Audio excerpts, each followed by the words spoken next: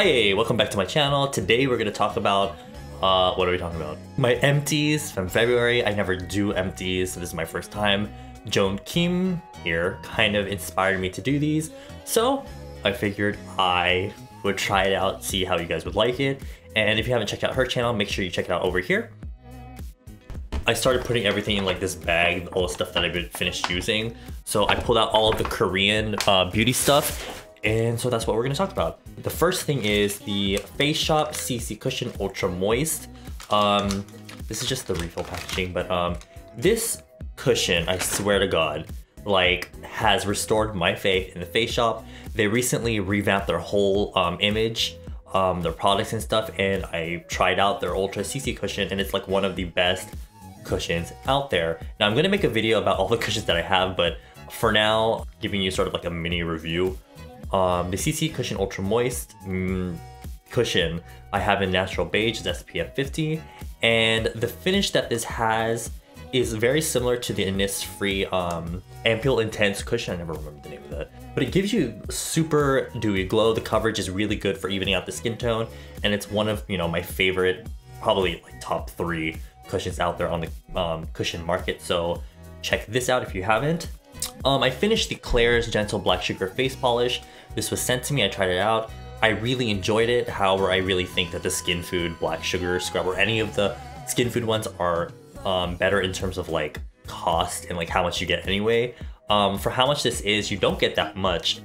Whenever I used it, I would always like dig into it because I like to, cover my whole face. You're supposed to use them like on moist skin, but I feel like if there's too much water in your skin, it kind of just dissolves into nothing. So I like to put like a crap ton on, and if I feel like it's too harsh, then I'll add a little bit of water, massage it in, and yeah, it's a really good scrub. But just go with the Skinfood one because you get way more for you get more bang for your buck. Is that what? Yeah. Next is one of these refill cushions. This is the Iope Air Cushion XP and C21. I think the C series is supposed to give you more coverage or something. But I love, this is also in like my top 3. The Iope cushion gives you really good coverage. It looks like skin, it's very elastic. I like to describe foundations and cushions as elastic because they kind of really blend into your skin, but it creates like a sort of film over your skin. It adheres really well to the skin, but it doesn't like cake up, or it doesn't like, settle into the fine lines of my skin. It glides over pores, and I wish they had more colors for this so more people could try it. But it's Korea, they have like what, 3 shades. I much prefer this over their Iope Men Air Cushion because this one hits all the check marks for what I find or look for in a cushion. So the Iope one is really fantastic. If you're gonna choose between this one and the Face Shop, because this one is a little bit more pricey, I'll probably just go with the Face Shop because I think they're both great. But if you're feeling fancy, then go with the Iope one. If you've seen her in my Snapchats or like 1 or 2 of my videos, my coworker Tara, her and I like to go to Skinfood a lot together, so she picked up this lettuce and cucumber water mist, but she didn't like it because it kind of made her skin itch or something. But I tried it and I really like it. When I use mist, I like to like douse my face, so I use this up in about 2 weeks. But the mist is super fine, and it actually leaves your skin feeling moist. My benchmark for like a good mist is that it doesn't leave your skin feeling like dehydrated again, because a lot of times, you'll spray your face and like it just evaporates and like you feel like you need to put more. But this one is pretty decent. Yeah, but it's kind of small for being a mist, and it doesn't really last long. So I'm just gonna get this out of the way because it's like sitting in front of me, like I want to just get through this. But it's the Troiareuke recovery series. If you've seen my first skin plastic surgery experience video, this is the skincare I used after I got in the Troipeel treatment, which I highly recommend you checking out. I have a video up here about it. This is the skincare that they gave me for use afterwards, for helping my skin recover faster. I've got the Skin Complex formula, which is like a mist. I have the PIT cleansing milk, which is a cleanser, really gentle. And I have the AGT Hydro Essence, which is kind of like a very gel-like essence. That you can use it as a mask, you can use it as your moisturizer. And I have the Troipeel Laser Cream, which is also kind of like a skin moisture sort of cream. You can also put it on top of your cheekbones, like the highlight areas, to give your face like really natural looking glow. These are like not full sizes, so I did go through them pretty quickly. And when I do the Troipeel treatment, I use quite a bit of each one when I'm using it. But this is like very high quality skincare, and Of course, it made my skin look really good, and it helped me with the recovery process. The Troipeel recovery process doesn't take that long. The downtime is only like, what, 2 days? But this helped, you know, make it go smoothly. Yeah, I don't know, I have nothing else to say about that. It's really good skincare if you can get access to it. If you're in Korea, check Troipeel out. You will not regret it, especially if you're in the market for like lasers or skin treatments to help like acne, scarring, all that. If you see my video about skincare for oily, acne-prone, sensitive skin, you've seen me talk about these Troiareuke skincare products. I finally finished using up the Oil Cut Cleanser.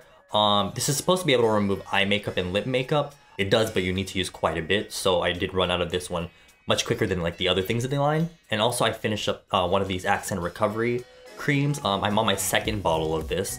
This stuff is the skincare product that like filled out a lot of my acne scarring, like the pitted acne scarring on my cheeks and my temples. Still got a long way to go, but it's the Centella Asiatica, is that how you say Asiatica, that's in it that really helped my skin recover from any scarring, from any general skin damage that you have on your skin, scars, fresh wounds, all that.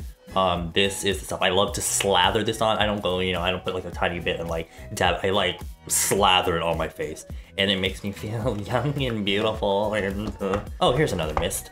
This is the Innisfree Green Tea Mineral Mist. This is like my third bottle of this.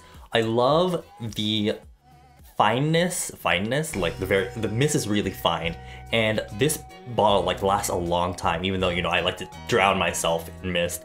And also this is one of the mists that actually leaves your skin feeling moist and moisturized well after using it. It's not one of, like I mentioned, it's not like one of those ones where you spray it and like it kind of just dissipates and your skin feels like a little bit tighter afterwards. So it's not just like water on your face. Evian. If you're looking for a mist, this is where it's at, Innisfree.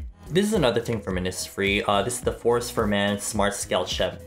This is the Innisfree Smart Scalp Shampoo. This is part of their Force for Men line from Innisfree. This is always on sale. It's like dirt cheap. It's like what, $4 to $7. Back when I had like black brown hair, I would only use like cleansing conditioners, but like once a week I would like to use this because this is quite a harsh shampoo. So after like a week of only using cleansing conditioners, my hair would there would be like buildup in my hair, but this like really made my hair feel clean. It's meant to remove like hair wax and hair products for men and all that, but you know, if you're one of those guys that likes to use hair wax and all that, this stuff really gets it out. I like to use one pump just to like get it going in my hair, because I notice how, especially when there's hair products in my hair, there's not really much of a foam. So I'll rinse the first wash out and then I'll go in with one more, you know, just one pump, and then I'll concentrate at the scalp, and that really foams up and stuff. So this is a good general shampoo if you're, you know, into that kind of thing.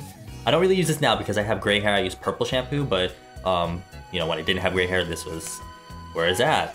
I don't like to use conditioner for after I shampoo because I feel like it's just silicone or dimethicone. So I really like to use hair mask as conditioner. This is the Nature Republic Argan Essential Deep Care Hair Pack.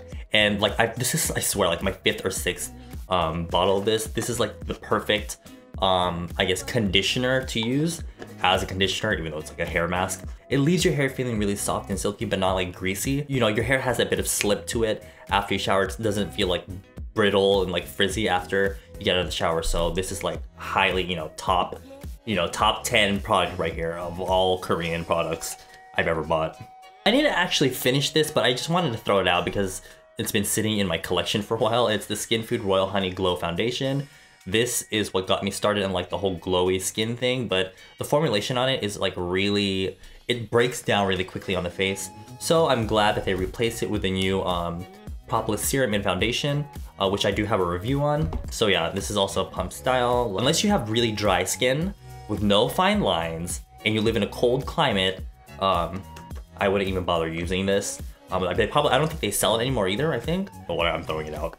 I finally finished the Clean It Zero from Banila Co. This is the large size, and like this is cleansing bot. This is one of my top.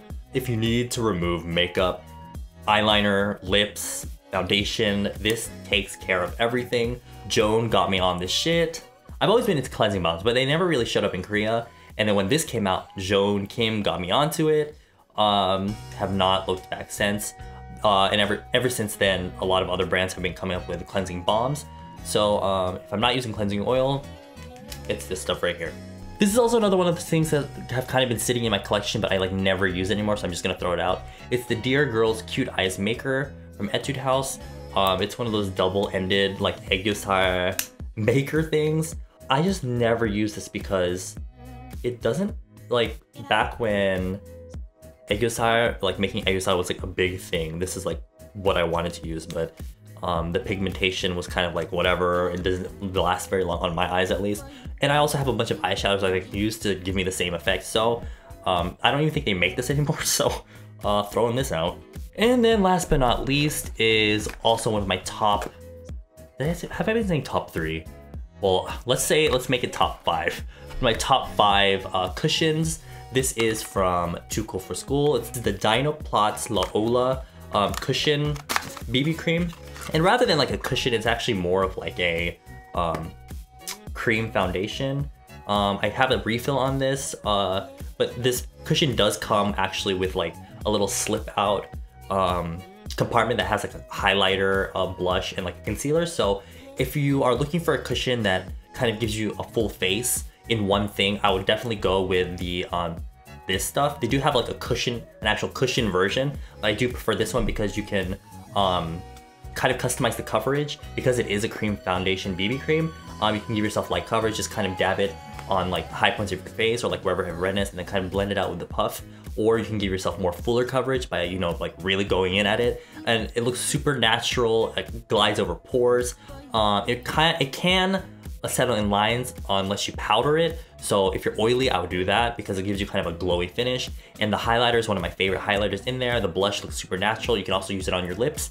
And the concealer is actually really good. It actually matches the foundation, so you don't have to go scrambling for, you know, another concealer that will match your BB cream or foundation. Honestly though, you can actually just use like the BB cream itself to conceal things because it works like double duty. But you know, the addition of another concealer that's a little bit more hard in texture is a good thing. So that is all I have for this month's empties. I might not have as many empties next month, but we'll see. I hope you found that video useful, enjoyable, or informative. Yeah, make sure you follow me on Instagram and Snapchat down below. And I will see you in my next video. Bye everyone. Yeah.